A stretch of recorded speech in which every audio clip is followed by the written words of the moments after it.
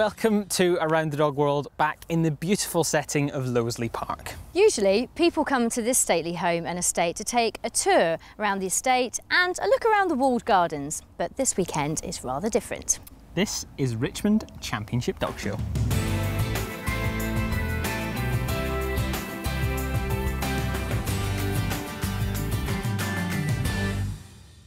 So she got her 4th ticket today, which made her up, which was unbelievable and fantastic in itself.